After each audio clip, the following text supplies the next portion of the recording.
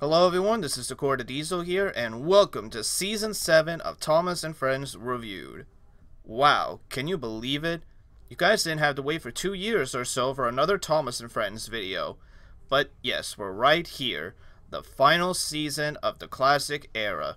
A season that I remembered as a little kid, but this is the season that was the end of a lot of things before Thomas went into some changes. Changes we'll get into later. But now it's time to take a look and see if Season 7 was a good season to end off the classic era of Thomas. And I'll be helping you. Oh, hey ToyBonnie, welcome back to my channel. You did tell me that Season 7 is your favorite season from the show, so I guess it's fair you can help out, seeing as how you helped me with my favorite season, Season 5. Oh, absolutely. Season 7 was the first season I remember watching as a little kid when I got the Hooray for Thomas and Other Adventures DVD, and I remember adoring the episodes that were on that DVD. Plus, I kind of felt that I didn't do such a great job reviewing Season 5 with you, so I feel this season review will be the perfect way to make up for my poor reviewing style I did back then. Well, I didn't think you did that bad of a job. We're all noobs when starting something new. But hey, we do a good job reviewing together, so why not do a second round of a Thomas review with just us two? Thanks, man. I'd love to do a second round of 26 fresh Thomas episodes for me to review with ya. Plus, we're talking about my favorite season, so this video should be a lot of fun to do. Alright, so let's get started. And since you and the fans will hound me for getting even the littlest of facts wrong, why don't you start with the trivia for this season, as there's a lot to unpack with Season 7. Of course. Well, Season 7, like you said at the beginning, was the last season for a lot of things. It was the last season to be shot using 35mm film cameras. It was the last season to use the 4.5-minute time slot. This was the last season to have characters committed to Ertl before the range was discontinued in 2004. This was the last season to have Phil Fairley as producer, the last season to have Michael Donald and Julian Campbell as composers for the show, the last season that was made by Ghislaine Entertainment, the last season where Britt Allcroft was involved in the production, the last season to use the original Thomas theme song, and this was the last season to have David Midden as director for the show. Alright, but is that really all? The season also introduced some new things that the show would later carry on, right? Well, as for the things this season introduced, this was the first season that was co-produced by Hit Entertainment, who will officially start producing the show starting from the next season. This is also the first season to introduce the show's current logo, which went from Thomas the Tank Engine and Friends to Thomas and Friends. Now, this is exclusive for this season, but to my knowledge, this is the only season with different soundtracks for each region, with the UK and other countries having the original Mike and Jr. soundtrack, while the US had new music composed by the series' then new composer, Robert Hartshorn. That's it pretty much. This season only introduced 2 new things. Well, that's not all the series introduces. This is also the first season to introduce a new narrator for the US, Michael Brandon. So, just like always, we'll be reviewing both the US and UK narrators for this review from the season all the way to Season 17. And we can tell this will be interesting. But enough talk for now. Let's get started. Episode 157, Emily's New Coaches. Emily takes Annie and Clarabelle to practice her new route, but when Thomas and his friends notice, they get cross at her. Alright, we're starting off Season 7 with a poor start. I don't really like this episode. This episode has so many problems that I'll try to keep it simple. First off, Emily has no coaches to practice with, and everyone getting cross at her is totally unnecessary. Especially Edward, which, boy oh boy, thank goodness this isn't that episode with him. But we'll get to it. Oh man, we'll get to it. Another problem I have is that Thomas thinks the coaches are for him, which I call bullshit because Sir Top and Hat said nothing like that, and it irks me a lot. Does the title say Thomas's new coaches? No! The title makes it clear that those coaches he's pulling are gonna be for Emily. Oh, and also, I think Oliver shouldn't be in this episode. I would have replaced him with Toby because unlike him, Oliver doesn't know Thomas very well. Now, you may think we're starting up with a failway episode, but no, I give this episode a middle-of-the-road weak rating. Even though the episode's problems irritate me a lot, I still love the camera work, the theme Mike and Jr. came up for Emily, and I also think this episode is an excellent introduction to the real Emily before she was utterly destroyed in the next season. Yeah, I agree with ToyBonnie. This episode has a lot of problems that he just listed. I can understand both Thomas and Percy being cross with Emily. Thomas because he does love his coaches, and he does get jealous when someone else tries to take them, so I can understand him being cross. And Percy is his best friend, so I could also understand him being cross as well. But everyone sure is quick to jump on Emily. Really, no one tried to be friendly with her or ask her why she has Thomas as coaches? I will say though, this episode is a nice introduction to Emily. Now, whether changing her character trait completely from Season 8 onward was a good thing or a bad thing, we'll get to that in a bit later. I will also say though that watching this episode, I forgot how beautiful her theme is for the UK version. It's very nice, and I love the shots the team got for this episode. It is a step above from Season 6.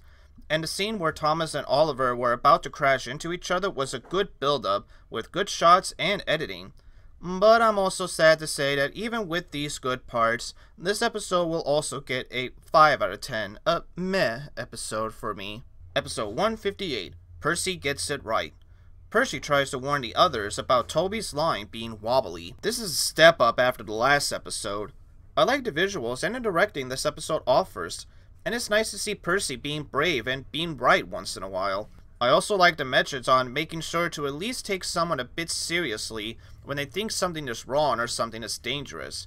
And even if they're wrong, it's good to always be cautious just to be sure. This is one episode where I prefer the US soundtrack over the UK.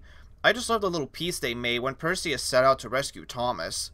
Anyway, as the second episode for this season, I give it an 8 out of 10 for a good episode. I agree. I think this is a great episode. We get to see Percy shine once again in his very own episode, and I really like the message this episode gives us, which is to always listen to warnings and advice every time you're gonna go out. I can relate to that now that we're in pandemic times. I also really love the visuals this episode gave us, and the scene where Thomas crashed into the dirt was really well made. Now in terms of the soundtrack, I'm gonna have to disagree with Zecoa. I prefer the UK soundtrack over the US one, simply because I'm so used to hearing Mike and Junior's soundtrack on this episode. So with all that said, I think this is definitely a good episode and a huge improvement over the last episode. Episode 159, Bill, Ben, and Fergus. Fergus is sent to work at the quarry with Bill, Ben, and Mavis. This was another good episode. I loved the idea of pairing Bill and Ben with Fergus, and I also really loved when they got really annoyed at his do-it-right attitude. Bill and Ben alone saved this episode from being a weak episode, because unlike past episodes, here they have a good reason to be naughty. By the way, I find the part where Bill and Ben shove into the unsafe side to be quite funny. Now Fergus. I think it's a good character and all, but his do-it-right catchphrase can get very annoying quickly in this episode. But that's only a minor complaint, and it doesn't really affect this being called a good episode for me. I think this is a fine episode, but it's not one of my favorites. I agree in that it's nice to see Bill and Ben doing their usual tricks and being naughty. Also, I feel like Thomas's mention about Bill and Ben is another nod to the Railway series, because Thomas has never met Bill or Ben in the TV series before, unless we want to count the special letter episode. I also like how they filmed the rock slide scene. Again, a nice build-up with some good directing and camera shots they got. But the one thing that I didn't enjoy about the episode is Fergus himself. Now as a model, I like it. I think it looks cool, and I also find the trivia with his model to be interesting. Apparently this was the episode that damaged the model during filming, and that's why we don't see him anymore in the show. But his whole do it right stick is really annoying. You ever had that teacher or someone coming up to you saying you failed a certain project or a test, and they tell you to do better, but they don't even bother telling you what you did wrong and that you're supposed to know what you did was wrong? That's basically his character in a nutshell. Now there were some moments like the blasting scene where he does explain a little bit on why it's wrong to do this and that, but he doesn't give any specific details on how to do it right in the first place. So how are they going to do it right if you don't tell them? Now, I had to think long and hard about the rating. Honestly, if the rock slide scene or Bill and Ben being in character wasn't in this episode, I would have given it a meh rating. Honestly, it's still close on a meh rating, but I'll give it a 6 out of 10 for a light, good episode. Episode 160, The Old Bridge. Skarloey is afraid to cross the bridge after he almost died from it. I'm going to come out and say this. I think this episode gets overhated and I feel it's underrated. Now let me explain. Sure, we could debate if Skarloey is completely out of character, but I feel he was justified for his fears. He almost died trying to cross the bridge, and sure, it's safe now. It's so safe that there's no railings on the bridge. I'm sure he won't derail himself and fall into the water. And do you see how high it is down below? I would be scared to cross the bridge myself if I almost died. Now, if Skarloey would have left Rhaenyra's to rot, then yes, I would say he's completely out of character.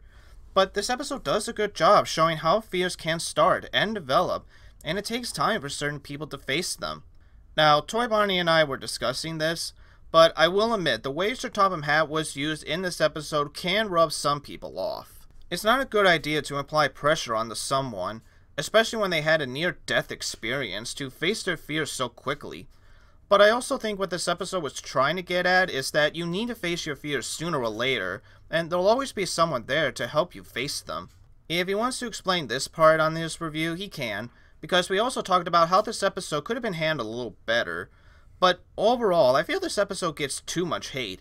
It's got a good plot and a good message, really nice shots, and music for the UK version. So I'm going to give this episode a 7 out of 10 for a good episode. Now, if you still feel this episode is weak or bad, then that's fine. Again, don't take these reviews too seriously, but still give this episode another shot and see if you agree or disagree with me. I would love to hear what you guys think about this episode. Like ToyBonnie. Well, for the longest time, I was considering giving this episode a failway rating, due to Skarloey being so out of character and the episode being a bit too boring.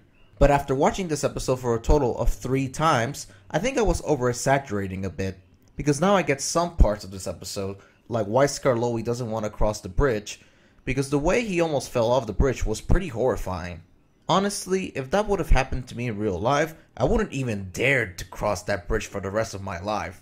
Speaking about Sir Topham Hatt, I don't think it's a good idea to apply pressure on someone to face their fears, especially after having a near-death experience, as Zecoa already mentioned. From my point of view, applying pressure will only make the person go even further away from the thing that started their fear in the first place. Anyway, enough of that. There were quite a few things I liked about this episode. I liked the music in the episode, and I also really liked the scene of Skarloey rescuing Rhaenyra from the bridge. I think it was a good way for him to finally face his fear. Now, coming up with the rating for this episode was really tough, but the good news is that now I don't think this is a failway episode. But at the same time, there's not enough material for me to call this a good episode. So after thinking about it long and hard, I'm gonna give this episode a middle of the road weak rating. Episode 161, Edward's Brass Band.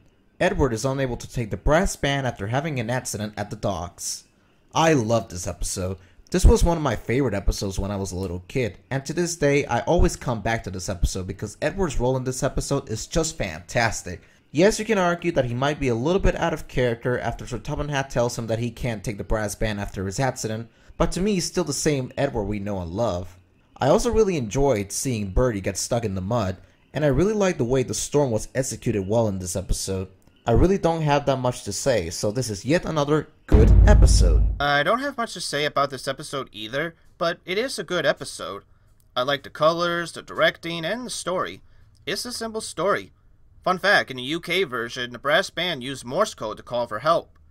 Anyway, I don't have too much to say about this episode, like I said, so I'll give it a 7 out of 10 for a good episode. Episode 162, What's the Matter with Henry? Thomas and Percy thinks Henry is faking being sick, and they make him take a heavy train of coal trucks. This is a good episode right here. This episode does a good job portraying people getting sick, and how others, whether it's yourself or someone else, wondering if you really are sick or if you're just faking it. I do understand where people are coming from when they say Thomas and Percy are out of character. I can understand with Percy because he does have great respect for Henry, but let's not forget that they're still cheeky engines. I mean, this is the same Thomas that didn't think Henry was sick before, and I believe his exact words were like, "You're too fat, you need exercise in order to feel better." So I can believe that he didn't believe Henry was still sick in this episode as well. Sadly, that's how it also happens in real life. Someone in your friends or family group would think that you're just faking it, and they'll make you do some sort of activities to prove that you're not sick. Heck, people do that to themselves as well, and it could really be damaging to them if they don't acknowledge that they are sick. Emily's role was also great in this episode. It was very sweet of her to be concerned with Henry's health, and she felt it was necessary to tell Sir Topham Hatt about it. It takes just one person to speak up, and they can actually save another person's life before it gets even worse. Plus, Thomas and Percy did feel so bad when they realized that Henry was actually sick. Again, if you feel they were out of character, then I understand where you're coming from. But as for me, this episode does a really great job portraying on how sick people get treated, and how it should be handled. I also love the UK soundtrack for this episode. I love how they also portray what's going on with Henry, like you're also worried about him too. And I love the remakes they did for his theme. So yep, if it wasn't obvious, I'm giving this episode an 8 out of 10 for a good episode. I agree. I think this is a really good episode. From my perspective, I see Thomas and Percy as two little kids who just think that their friend, in this case being Henry, is pretending to be sick, and they do a great job in portraying it. I also really like Emily's role in this episode. They portray her as a very concerned person that cares about Henry's health, and it really shows how Emily's character truly is. It's a shame her character really disappeared after this season, but for now, I really like Emily in this season. Now, do I forgive Thomas and Percy in this episode? Well, I would say yes, because they didn't really think he was really sick, and it wasn't until he was brought in by Emily that they realized they had made a big mistake, so I accept their apology. Anyway, I really don't have anything else to say, so I'm confident to give this episode the medicine of a good episode rating. Episode 163, James and the Queen of Sodor. Gordon tricks James into taking the Queen of Sodor. Man, this was a funny episode. Now, if you've been paying attention to the series, we all know that James is a character that thinks he can get away with anything, and this episode is a great example of that. I love how Gordon tricked James into taking this tug, which is so funny that you have to love it. And I also really like the scene of the barge getting covered in sludge, which makes you think that James is also gonna get covered in sludge, but he doesn't, leaving you to think that the episode's gonna end with James getting away with being clean. But at the end of the episode, Percy comes back and showers James with quarry dust, and that scene is definitely the ultimate karma for James. I personally found that scene, along with James being furious about taking the tug to the scrapyard, to be extremely funny and quite hilarious too. Serves you right, James. Anyway, with all that said, I give this episode a very good episode rating. I agree with ToyBonnie, this is a really funny episode. As ToyBonnie mentioned, this episode makes you wonder, where is it going? At first you think it'll go a certain way. Like you think James would actually get dirty from carrying the barge with the way he's been boasting about staying clean. But no, he's still clean in this episode. You would also think that James would leave after learning that the Queen of Sodor is just a dirty tugboat. But no, he still got the job done with little to no fuss. This episode gives the viewers a nice surprise with a nice and funny payoff at the end. Both Brandon and Angelus also help play the comedy for this episode. They do such a good job voicing the engines that makes this episode all the more enjoyable to watch. So, I give this episode a 9 out of 10 for a great episode. Episode 164, The Refreshment Lady's Tea Shop. Peter Sam helps the Refreshment Lady find a new location for her tea shop. Alright, so it's been over 2 seasons since we've had a Peter Sam episode, and you guys know that his episodes are usually my favorites. So, how did this episode do? It's also one of my favorite episodes. I like that we get to see the Refreshment Lady again, and I like how simple this story is. It's a nice and cute episode with a couple of funny lines and moments, like when the Refreshment Lady says that finding the new tea shop will be a piece of cake, and how both Peter Sam and Sir Topham Hatt comment on that phrase. The visuals for this episode are also really great. The soundtrack is perfect for the tone and feel for this episode. I can't think of anything bad to say about this episode, so yes, Peter Sam has done it again by me giving this episode a 10 out of 10 for a great episode. I agree. I think this is a fantastic episode. One of my favorites since I was a little kid, and it's still one of my favorite episodes of the season overall. Like Zecoa said, the story is simple, but the visuals are the true highlight of this episode. I really enjoyed seeing Peter Sam helping the Refreshment Lady, and to me that makes it feel like a sequel episode to Peter Sam and the Refreshment Lady. But instead of Peter Sam leaving the Refreshment Lady behind, he helps her find a new place for her shop. I also like that the storm scene adds to the overall story, because once Peter Sam sees the old coach and they put it back on the tracks, he comes up with what I think is the most brilliant story concept ever, turning the coach into a restaurant on the go. And that concept is enough to earn this episode an extremely high good rating. As Peter Sam said, I told you it would be a piece of cake.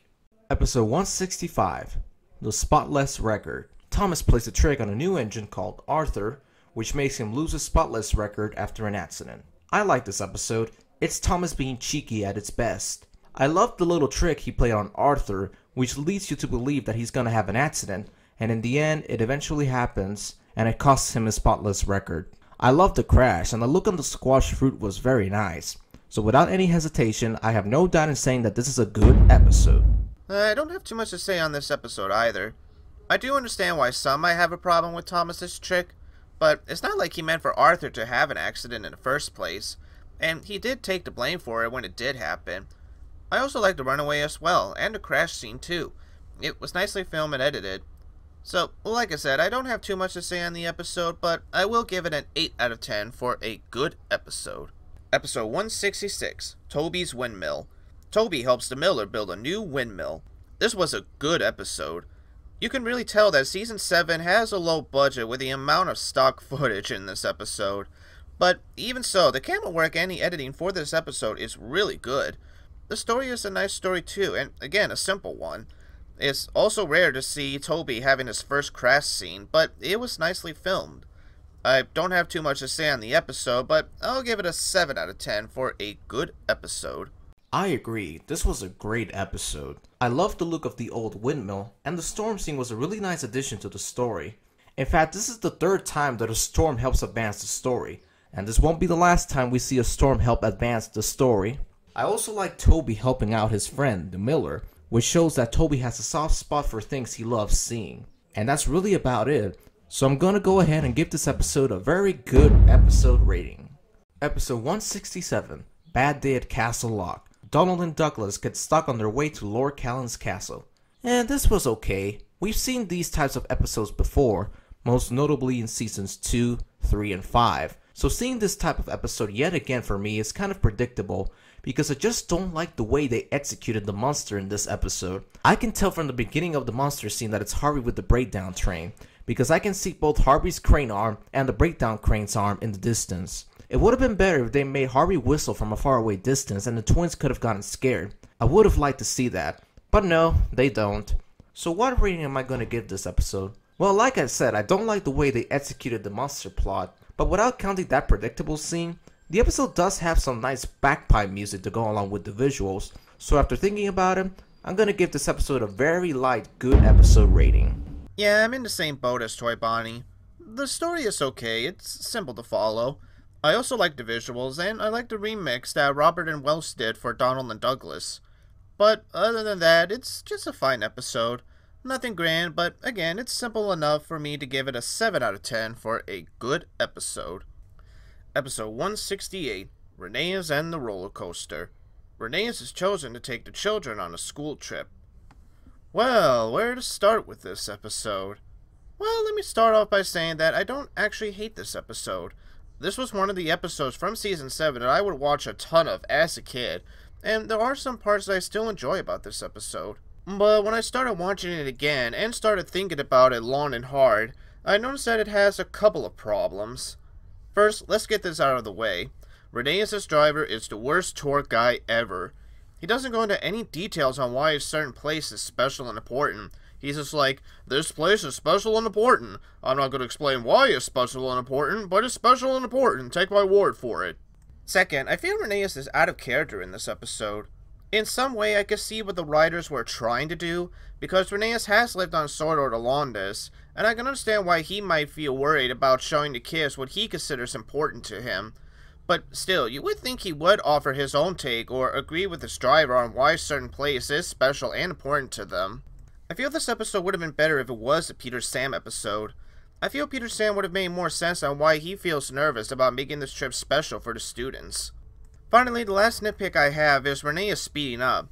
I mean, so much for the tracks being bumpy, but if he knows that the tracks are bumpy, then why is he speeding up in the first place? What, the Rusty greased the track up with oil, or was Reneus' driver getting bored of the trip too that he wanted to get rid of the children?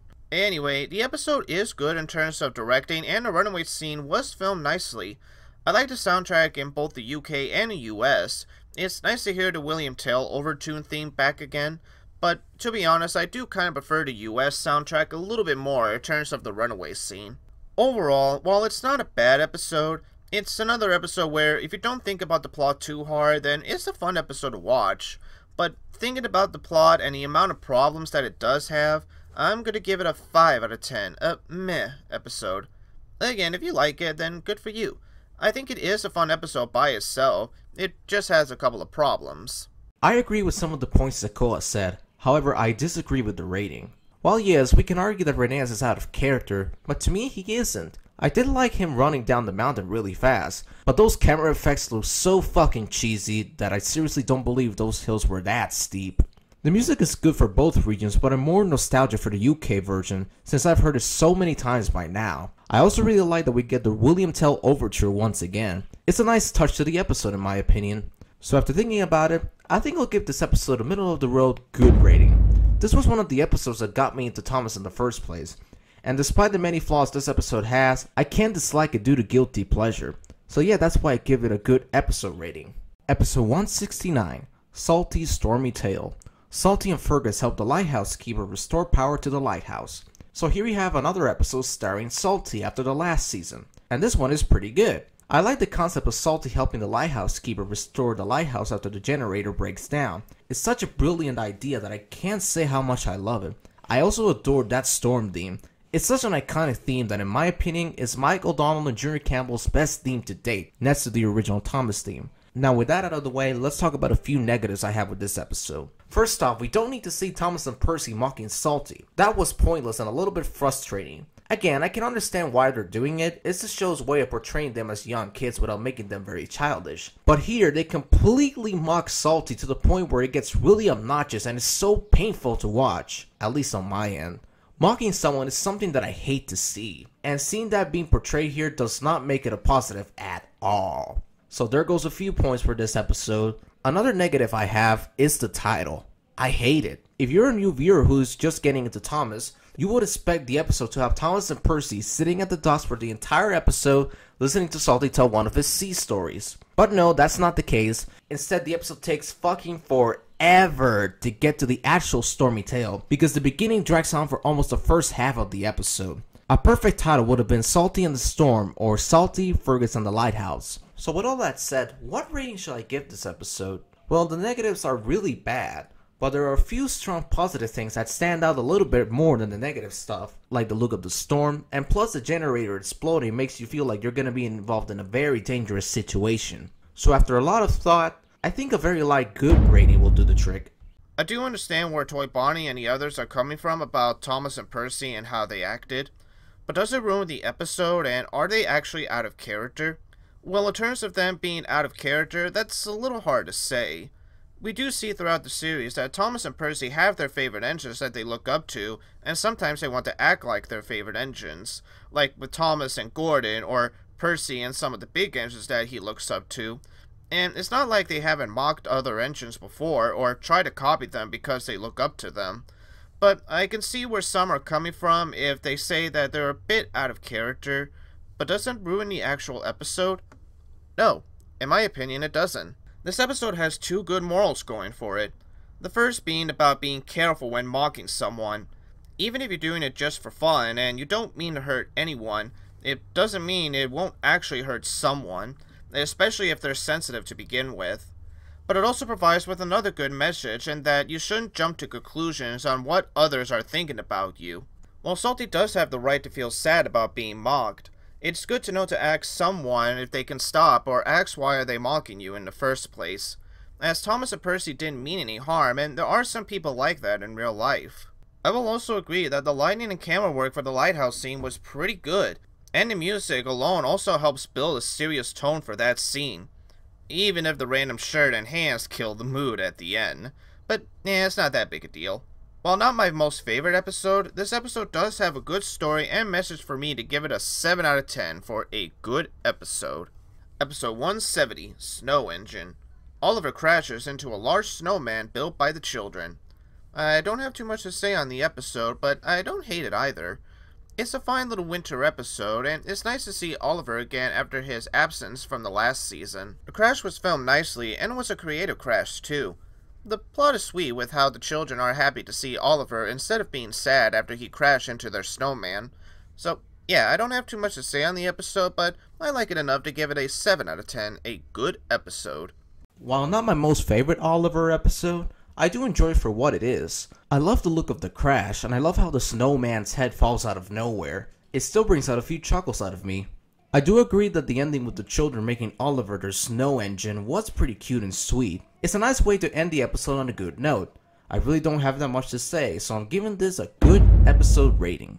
Episode 171, something fishy. Arthur discovers the fishing village and later switches places with Thomas after he has an accident. This is a very good episode.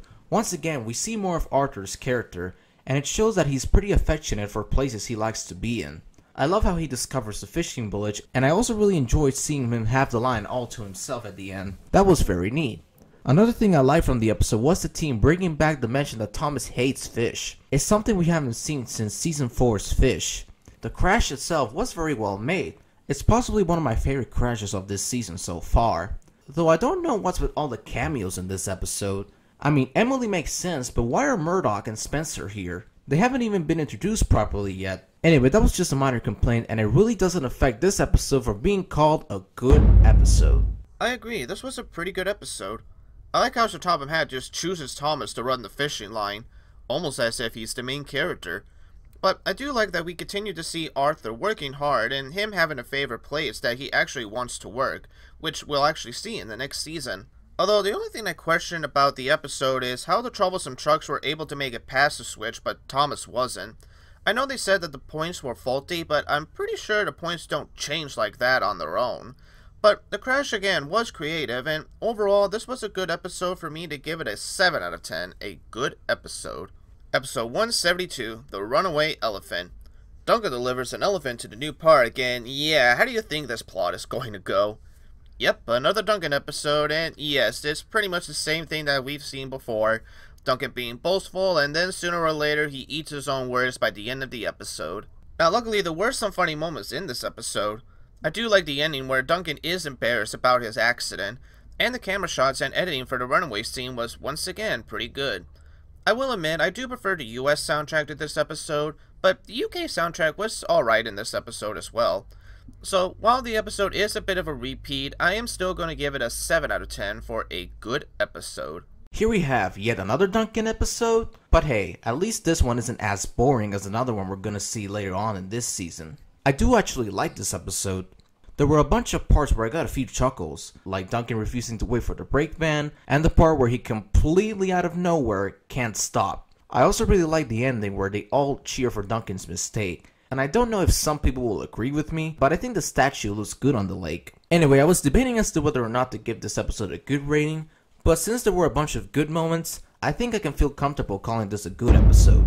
Episode 173, Peace and Quiet. Murdoch is a shitty engine who wants peace and quiet because he's an asshole. What the fuck is this bullshit? What were they fucking thinking when they wrote this piece of shit? I don't understand this episode. First, Murdoch is angry at Harvey and Salty and calls them chatterboxes, but then because of a flock of sheep, he wants to be back with them?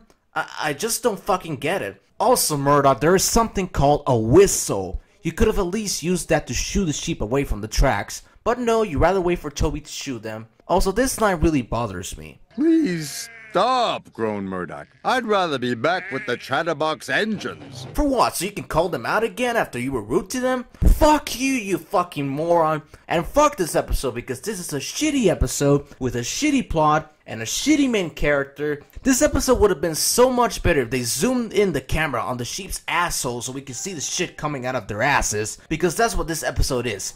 It's fucking shit. From beginning to end, thank you. Well, after that little AVGN meltdown, I do agree that this episode could have been so good, but there's so many things that this episode does that falls flat on his face. And honestly, it all has to do with Murdoch himself. Now, I will give him a pass for wanting to go somewhere where it's nice and quiet, as coming from someone that always wanted some peace and quiet myself from noisy and rowdy students I had to deal with during my school year, I get his pain, really I do. But at the same time, he's asking for the whole island to basically just stop working or don't move just so he can get some peace and quiet. That's just wishful thinking no matter where you are, buddy. Also, the sheep scene really doesn't make any sense in the context of Murdoch learning his lesson. Really? Noisy sheep makes you want to go back to Harvey and Salty? I mean, if I was in Murdoch's place and the sheep kept pestering me, I would just tell those two to shut up. I think this episode would have worked if Murdoch had some kind of accident in the middle of the countryside and he had to make some noise so he can get saved, and then learn that it's important to make some noise if you need some help. I had to think about this long and hard. The only thing that I did like in this episode was Murdoch's models and the visuals, but is it enough to save this episode? I'm sorry guys, but I'm giving this episode a 3 out of 10. A bad episode. Again, this episode had the right idea with the story, but sadly it wasn't executed well enough, and there were so many opportunities it could have taken, but like I said, it just falls flat on its face. Episode 174, Fergus breaks the rules. Diesel tricks Fergus into thinking that Sir Topham Hatt wants him to work at the smelter's yard. This episode was okay. It wasn't a bad episode, but it was predictable and also a little misleading in terms of the UK title. Fergus never really broke a rule to begin with. He just thought he did when he got tricked by Diesel. Also, why would he believe Diesel to begin with if he knows he's nothing but trouble? Now, to be fair, the plot still would have been the same if he decided not to trust Diesel and stay in the cement works. Then Diesel would have made him worry by saying he broke the rules and Sir Topham Hatt will send him away, and then that causes Fergus to be worried and he still ends up running away. While this is not a bad episode, the story is very one-note and doesn't have a lot going for it. So as such, I'm going to give it a 5 out of 10, a meh episode. I will say this though, at least this episode gave us a nice catchy song. I agree, this was an okay episode. I found the story to be way too predictable and quite boring in some parts. Also, I don't understand why Fergus believed Diesel's lie if he knows that Diesel is troublesome. That just doesn't make a lick of sense to me. Anyway, the only positives I can think of in this episode were the visuals, Thomas searching for Fergus at nighttime, and Ari and Bert scaring Fergus at the smelters. That really made me laugh so hard. But even with those positives, this doesn't save this episode from being called a weak episode. Like Zecoa stated, I also don't think this is a bad episode, but the story is just way too predictable that I couldn't call it a good episode. But let's see if the next episode makes up for this and the previous episode. Episode 175, Bulgy Writes Again. Sir Topham Hatt restores Bulgy to proper working order. So after making cameos throughout the previous season as a henhouse, we finally get to see an episode dedicated to Bulgy. I like this episode. It shows Bulgy turning around a new leaf after his evil wrongdoings in season 3. I do like how Sir Topham Hatt decided to give him a second chance to work, and Bulgy's very grateful about it. I also really like the scene where the hens woke up and the inside of Bulgy goes chaos with feathers and broken eggs flying everywhere. I do feel sorry for Bulgy on this one because it wasn't his fault. I love the ending where Bulgy is turned into a vegetable boss. I think it's a really nice ending to Bulgy's story. Though I don't know why his driver put him back on the field with the hens after he had just been restored. I'm sure they could have put him on a bus shed with Birdie or another bus, but those complaints are minor and it really doesn't affect the rating of what is a good episode. This episode was alright. I do agree that it is nice that Sir Topham Hatt decided to give Bulgy another chance instead of just buying a new engine right away. And I really love the UK version of this soundtrack, especially for the scene where the hens woke up. It does a good job on capturing the passengers and the hens getting scared. It's also nice to see Bulgy getting another chance and actually improving himself, unlike Diesel, that just keeps getting sent away whenever he messes up. Now, coming up for the rating with this episode was another tough one.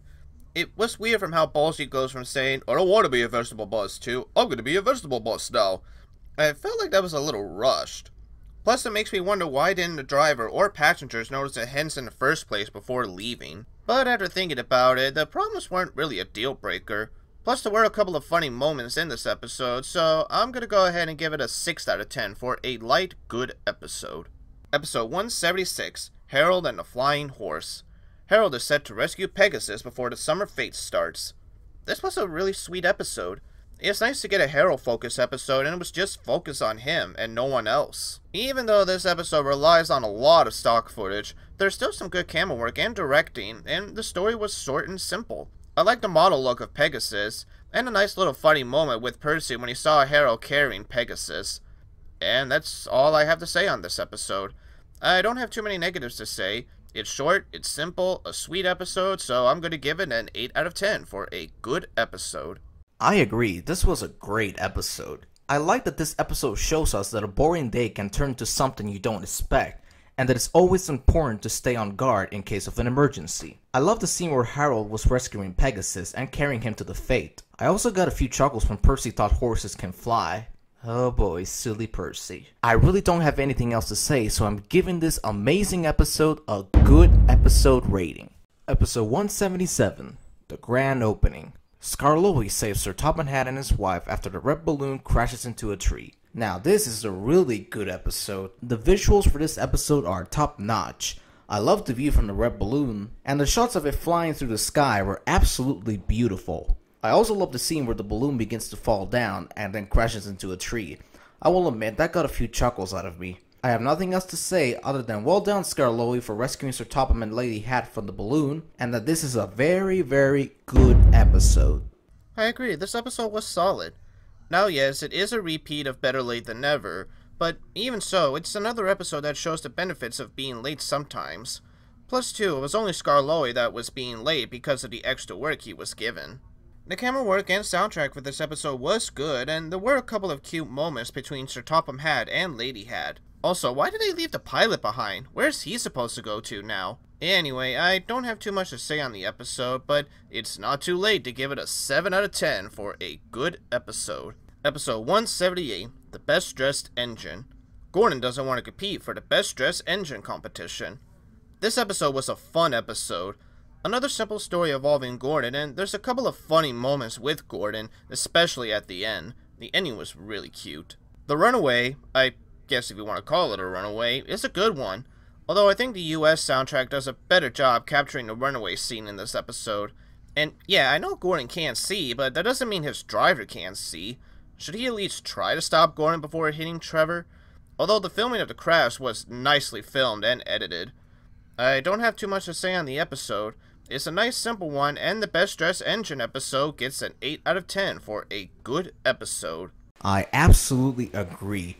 This was a fun episode. I loved everything in this episode. The story, the characters, the visuals, and the runaway with Gordon. This episode, in my opinion, captured the magic of what Thomas is about when I was a little kid. But does that magic still hold up 17 years later in 2021? I can safely say that yes, it absolutely does. Because even watching this episode now as a full-grown adult, I still adore this episode from beginning to end. Do I even need to say that this is a good episode? Because it definitely deserves that title. Episode 179, Gordon and Spencer.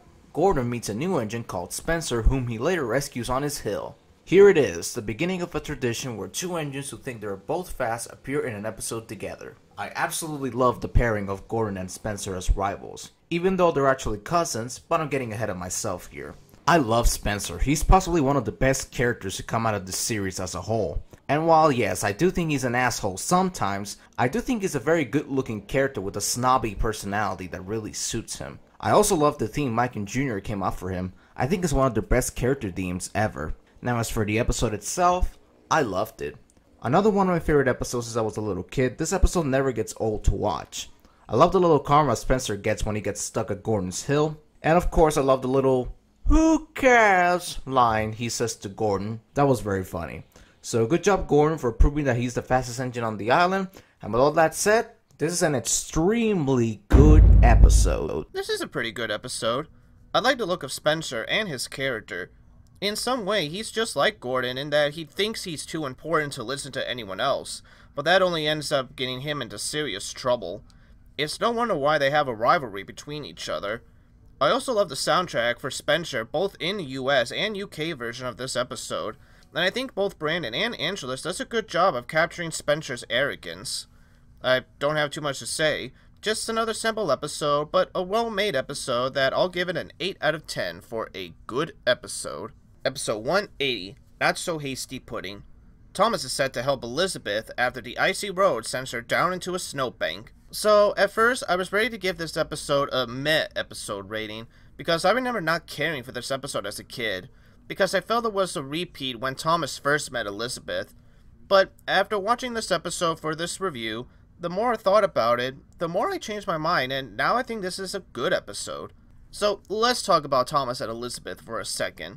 I do understand how their argument can get annoying to some, as we've seen it before, but I think it works with this episode, and it works with the characters themselves. They are both reliable in some way, but they also have their faults, with Thomas acting like a spoiled brat at times, and with Elizabeth being too blunt and rude. But I like that after Thomas has rescued Elizabeth, he admits that it wasn't her fault, and that he acknowledged that she was trying to be useful. That's actually pretty sweet. I also love the visuals for this episode. The team has done an amazing job making the snowstorm look serious. You know it's no joke. And it's even shown throughout the episode with Elizabeth having trouble trying to stay on the road. You know an accident is about to happen, but you don't know how or when it's going to start. So, after thinking and giving it much thought, I'm going to give this episode an 8 out of 10 for a really good episode. Alright, so like Zecoa, I wasn't very fond of this episode at first. I was about to write it off because I really am not a fan of Elizabeth. I just feel she's a rude character at times and that she gets on my nerves very fast. But here, I don't mind her too much, because let's be honest, she isn't on screen that much like on her debut episode the previous season. I also like Thomas's role in this episode. Sure, he brings back the snowplowed issue from season 1, but I do like that he is a bit mature in this episode because he kindly tells Elizabeth that the accident wasn't her fault, and in the end she admits that both of them are reliable. That was pretty cute. Now, coming up with the rating for this episode was tough because on the one hand, I feel this episode is a bit of a repetition of Elizabeth the Vintage Lori, but on the other hand, the team did a very outstanding job on making the sets look like this snowstorm is a very dangerous concern, and I also love getting to see Terrence rescuing Elizabeth from the snowbank, so I think a very light good episode rating is fine for this episode. Episode 181, Trusty Rusty. Duncan crosses the old wooden bridge despite Rusty warning him not to use it. Again, it's the same Duncan plots we've seen before. An engine warns him not to do something, he ends up doing it anyway, almost has an accident, he's rescued, and he learns his lesson, which I totally guarantee he does not. Unlike the runaway elephant, this episode doesn't have any action, any humor, or anything that I could call interesting. I do, however, love the scene where Duncan was almost falling off the bridge and he looked very scared. I could definitely feel the tension and the stress building up on me during that scene, and the music certainly did help make that scene a very stressful sight to behold. But even with that scene, I'm still gonna have to call this episode weak. I honestly wanted to give this episode a good rating, because Duncan has the most interesting episodes out of any of the narrow gauge engines in my opinion, but this episode is the same simple Duncan plot we've seen before, and it's getting quite tiring to see it again, so therefore I give it a weak episode rating. I do understand where ToyBonnie and others are coming from with this episode, but I can't help but to enjoy this episode. It's a guilty pleasure of mine because this is one of the Season 7 episodes I watched a lot of as a kid, and it's because of the bridge scene. I knew that as a kid that Duncan was going to be saved, but this episode, as ToyBonnie mentions, does a good job playing up the suspense of Duncan about to fall into the water, and Rusty coming to his rescue. It reminds me of Toby and the Flood with how the scene was shot and edited. The music also helps with the suspense and rescue scene that, even today, I can't help but to still like this episode. Also, this is one of the rare times the driver is also at fault for the accident in this episode, not just the engine itself. Now, if you find this episode boring because of the repeat plot, then I don't blame you. But to me, this episode is still memorable that I'm giving it a 7 out of 10 for a good episode. Episode 182, 3 Cheers for Thomas. Thomas is asked to help out a sports day after Sir Topham Hatt had left the boxes of medals in his office. Alright, so here we are, the final episode of the classic era of Thomas. Was this episode a good way to end the era? Yes. Yes, it was. This episode does show what Thomas was from the start. A fun show with simple but memorable characters, a simple but fun story, and just something enjoyable to watch whenever. So after 6 long seasons, we finally get to see Thomas and Bertie racing again, and it's a fun race. Maybe not as good as the first race, but it's nice to be reminded of why that race was good to begin with. Now, I do prefer the US version in terms of the racing music because that's what I heard as a kid, and I still think it fits. But at the same time, I give props to Mike and Jr. for remixing the Let's Have a Race song and use it for this episode. I actually didn't catch it at first until ToyBonnie told me and we watched this episode again. Also, again, I like the fact that we get to see Thomas maturing. Instead of ignoring Sir Topham Hatt and finishing the race, he goes back and helps out. I say he does deserve a medal for his hard work, and so does this episode for doing a good job of closing off not only Season 7, but the classical era, and as such, I'm giving this episode a 10 out of 10 for a great episode. The grand finale has arrived, and if my memory is correct, this was my very first Thomas episode back in 2005. And I absolutely still adored this episode 17 years later. I love everything in this episode. Thomas and Bertie raising each other for the first time since Thomas and Bertie all the way back in Season 1. I love Thomas helping out Sir Topham Hatt pick up the medals after he accidentally left them in his office. And I just love every single second of this episode. This episode is a great way to say goodbye to the classic era of Thomas. And it's also a great way to celebrate Thomas as a whole with all the stock footage this episode had. there really isn't that much to say other than 3 cheers for this episode being a fantastic episode. Hip hip hooray! And that is every episode of Season 7 reviewed. Now, how did the final season of the classic series do in terms of episodes? Well, according to my pie chart right here, Season 7 had 21 good episodes, 4 weak episodes, and 1 failway episode. That is actually not bad. I was expecting this season to have lots of weak episodes, but no, apparently the episodes are still just as good as I first remembered them to be. So now let's see how Zecoa's chart stacked up. Well, on my end for Season 7, I've counted 22 good episodes, 3 meh episodes, and 1 bad episode. I must say that this chart also caught me off guard a bit. I was ready to expect more meh episodes from this season, and while not all the good episodes were solid, these were my honest opinions about all the episodes and how I truly felt about them. Much like Season 6, most of these episodes were simple, and some of them were just memorable enough that I couldn't think of too many bad things to say about them. And now onto our top 5 episodes from Season 7. Here's my list. Number 5, Edward's Brass Band. Again, we could argue as to whether Edward is out of character or not in this episode, but for me, I think this episode is a great episode with a great story and some nice visuals to go along with it. Number 4, Harold on the Flying Horse. I love the story concept in this episode on how it's always important to stay on duty even if you're feeling left out. Plus, the camera work in this episode was so superb that I just had to add this episode to the list. Number 3, the Refreshment Lady's Tea Shop. I was originally going to give this spot to the grand opening, but this sequel to Peter Sam and the Refreshment Lady is just a perfect episode on its own that I think it deserves to be on this list. Number 2, Best Dressed Engine. Now this was tough to put at number 2 because this is my number 1 pick could change tomorrow. Tomorrow this could be my favorite Season 7 episode, but as of now, I think this episode is a very close second to my number 1 pick because I love everything in this episode. The story, the visuals, the music, Gordon running with the banner on his face, and so on. And number 1, 3 cheers for Thomas. This episode is the perfect grand finale for the classic era of the show. I love this episode from beginning to end. The race between Thomas and Bertie was an epic addition to this finale, and Thomas getting that medal at the end for helping out on the sports day alone catapults this episode to the top of the list. Now, like I said, number 2 and number 1 could change tomorrow, but as of now, this is my favorite Season 7 episode. Alright, now let's move the camera over to Zecoa so he can share his top 5 Season 7 episodes with us. Alright, well here are my top 5 episodes for this season. Number 5, Not So Hasty Pudding. Honestly, after thinking long and hard about this episode wins me over with its great visuals and character interaction between Thomas and Elizabeth. Number 4, James and the Queen of Sodor. This episode gives you plenty of surprises that the jokes and the ending still holds up really well in this episode. Number 3, What's the Matter with Henry? It was between this and the Old Iron Bridge, but I picked this one because it does a good job on how ignoring someone's illness can lead to actual danger. And I love Emily in this episode in showing that all it takes is for one person to speak up, and it can make a good difference. Number 2, The Refreshment Lady's Tea Shop.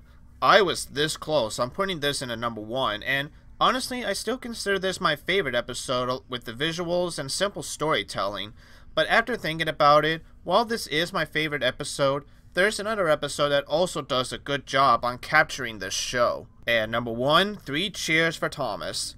ToyBonnie pretty much summed up my thoughts on this episode in that it was a great way to end off the classic era, and again remind all of us on why we were fans of the show in the first place when it first aired. Now let's talk about the directing for this season, and oh boy does this season have an interesting directing style.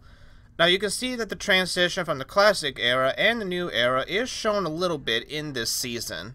There are some moments where the sets and the models looked as if they had a huge upgrade, and once again, the different sets and new models for this season looks really good. I think the season really does shine the best in terms of directing. The looks on the new engines are spectacular. It does feel like Minton and his crew wanted to have a good send-off for the next director. Now in terms of editing, oh boy. Now it's nothing new for the show to have stock footage, but for season 7 it is really noticeable. Now, from what I've heard, this season had a tight budget because they were also working on the Jack in the Pack spin-off along with this season. So I guess I could see why they needed some stock footage, but at the same time, you'd think they would have checked the episodes back and fixed some of the noticeable parts, like Peter Sam having his old funnel, or Thomas delivering a Christmas tree, even though he was never delivering a Christmas tree to begin with. but honestly, I guess it's not that bad. It's just really distracting, but it doesn't ruin any of the episodes. So, overall, I say the directing was solid for this season. Now, let's see what ToyBonnie thinks of the directing. Well, you pretty much nailed what I was going to say. These sets look absolutely astonishing and very well made. It makes me feel like now I truly am in a railway with all these engines. Season 7 for me features some of the best camera work I've ever seen in the series, and it's definitely a huge step up from the camera work in Season 6. Now I'll admit that the use of stock footage does get a little bit repetitive, and very odd at times. But like Zecoa, I really don't mind it because to me the stock footage makes me nostalgic at times, and seeing them for one last time before we move on to a brand new era for the show makes me want to go back and watch those episodes over and over again. The models in this season were amazing and all of them look beautiful, and you can tell that the team really wanted them to look their best to close off this era of the show. And that's why I'm giving the team 2 thumbs up for this.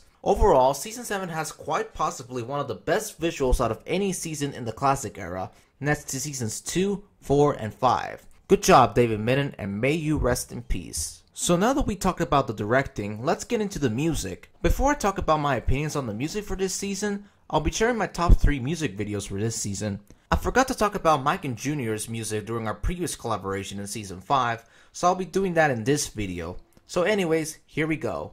Number 3, the Whistle song. Quite possibly one of the best songs dedicated to something the engines use. It's catchy, it's memorable, and I love all the little different close-ups of the engines' whistles. Number 2, Salty. One of the rarest music videos of the classic era, but even with that, this song never gets old for me. I love the instrumentation and I love the lyrics of this song. It truly defies who Salty really is. And number 1, The Red Balloon. Along with That's What Friends Are For, this is one of my favorite Thomas songs of all time. It was my very first music video when I was a kid, and I can't believe that 16 years later, it remains one of my all-time favorite Thomas songs. I love how Mike and Jr. use synthesizers to make it feel like an orchestra is playing the Red Balloons theme. The children singing is just beautiful, the music video is amazing, and literally everything about this song shines. Mike and Jr., you've done it again. Great job.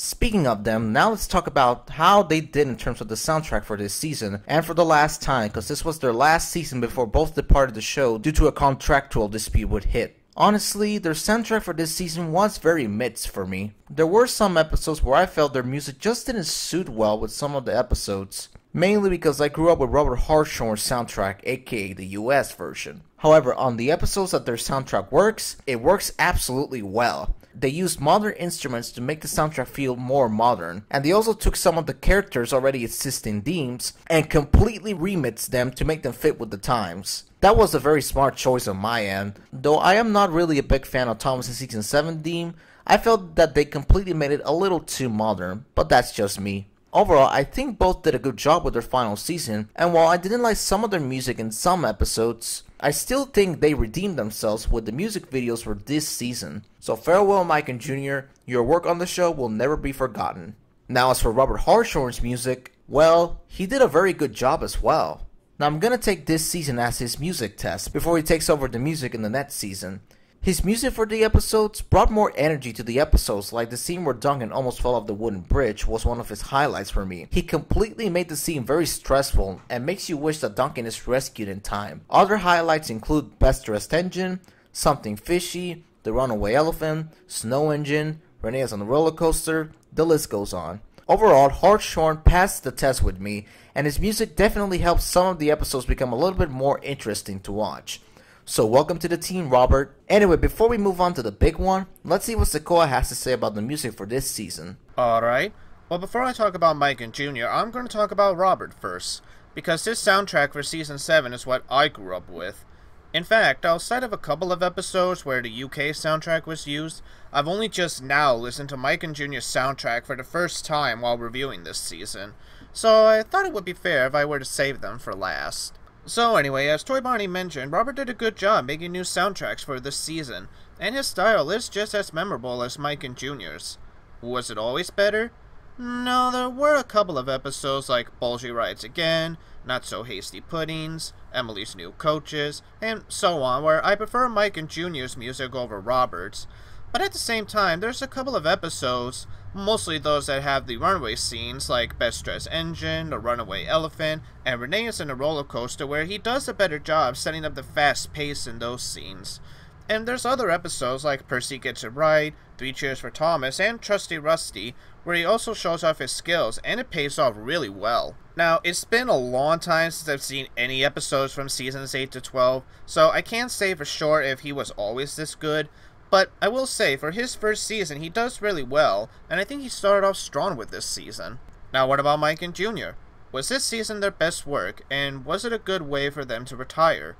I can safely say that their work for this season is still good. I can say these two stepped up their game for this season compared to the last season. Their new soundtrack for Engines Like Emily was very good, and the remix for some of the Engines themes like Henry was just as good. Now, like I said, there were some episodes where I felt the US soundtrack worked better, and there were some soundtracks like Duncan's new theme, and their use of the William Overturned theme was okay. No disrespect to them, and again, when their music works, it works so well. Now, that's no difference when it comes to their music videos. With the exception of one song that was okay, the rest of the songs are still catchy, upbeat, and a joy to listen to. For my top 3 picks for this season, I would go for There Once Was an Engine Who Ran Away, because I've listened to the song a lot as a kid, and it's still stuck in my head with the instruments and lyrics. Troublesome Trucks for the upbeat and almost cartoony little track, which fits perfectly within their characters. And I would also have to put The Red Balloon at the top too, for a very gentle and relaxing song that makes you want to ride in a hot air balloon itself. Overall, Mike and Junior are still masters when it comes to the soundtrack for Thomas. But if I'm also being honest, I think it's safe to say they were running out of ideas for new pieces at this point. So it's not hard to imagine why HIT felt it was time for someone else to try their hand in making music for Thomas. And they picked a good follower for Mike and Junior. And hopefully within the next few seasons, Robert Hartstone will be just as good as Mike and Junior. And now, the moment... Okay, we're just talking about the narrators. You guys know how this works by now. And since we've got a new narrator for the US, and he'll be sticking around for a long time, let's go ahead and talk about Michael Brandon first. Now, for those that don't know, when Michael Brandon first started off as a narrator for the show, a lot of Thomas fans hated him. Some, in my opinion, probably hated him too much. He was definitely not a popular narrator when he stayed on the show, and at first I didn't understand why as a kid. So I'm going to say this right now. I don't think Brandon was as bad as a lot of Thomas fans make him out to be. Now remember, I started watching Thomas around the time seasons 5 and 6 were still new seasons at that time. And I did have a couple of seasons 7 and 8 VHS and DVDs that featured his narration, and I didn't think he was that bad. And after reading his interview he did for the Sodor Island fan site, he sounds like a really nice guy. I think it's safe to say that after his retirement from season 16, some people have been giving him a little bit more slack. Anyway, after watching the US version of season 7, is Brandon still a good narrator?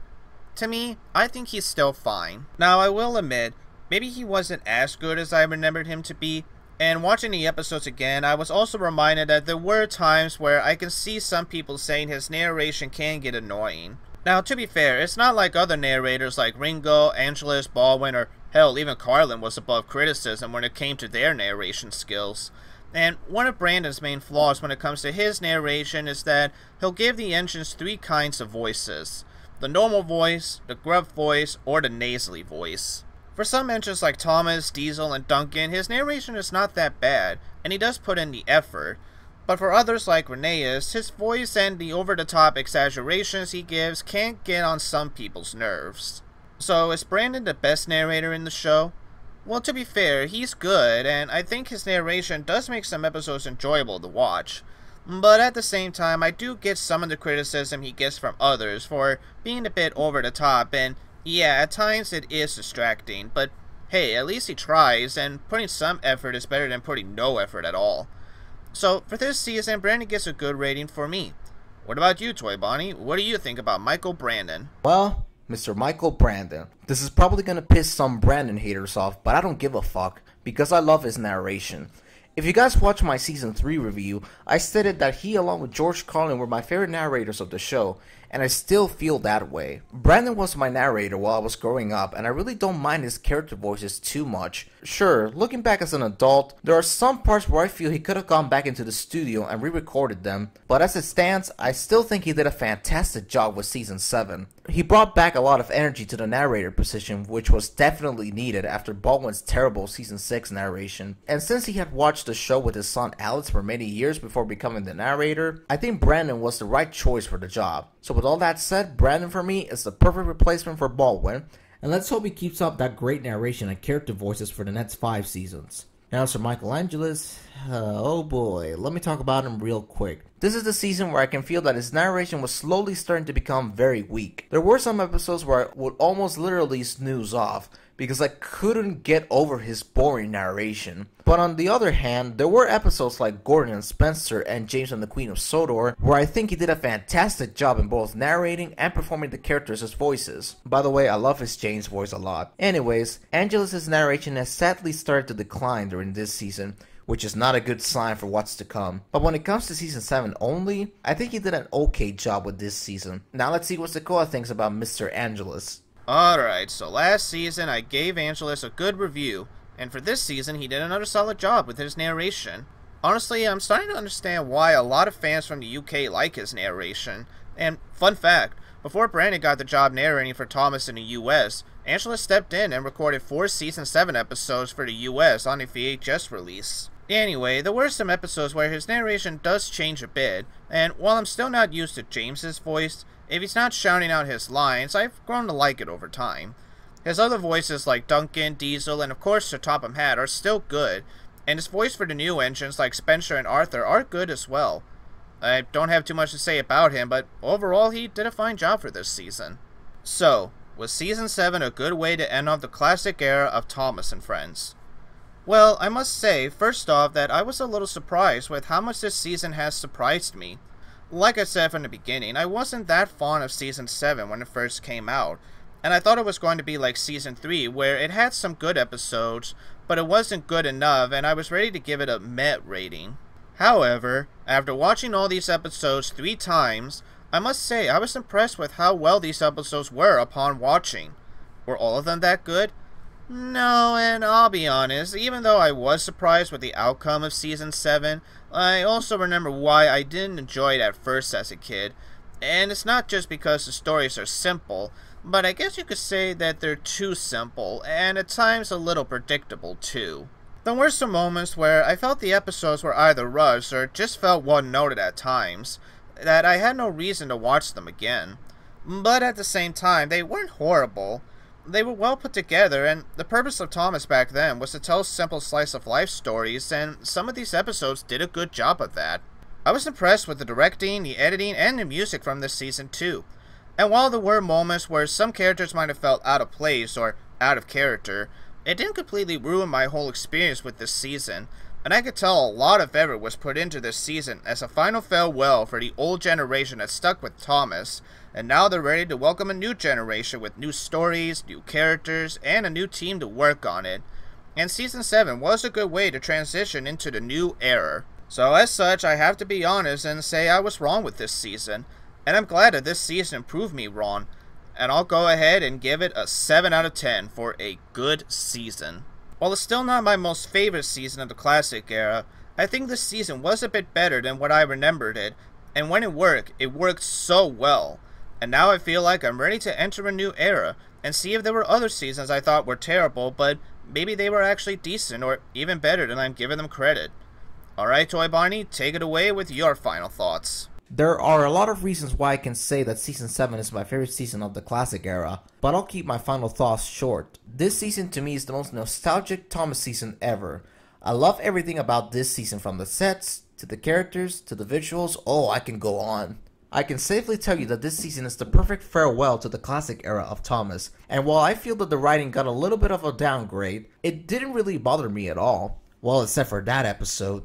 Overall, if you hate the new era of Thomas and you just want to enjoy some classic Thomas from here on out, definitely check out Season 7. It's got some good episodes, great music videos, and some good narration to go along with it. So with all the positives said, I have no shame in saying that this is definitely a good season. I do feel feel that Season 7 could have been a bit better with some good writers like Britt and David, but as it stands, it's a wonderful and memorable ending to an era of Thomas that us fans will never forget for the rest of our lives. Well, we did it. It's been, wow, 6 years since I've started reviewing every season of Thomas, and now we've done it.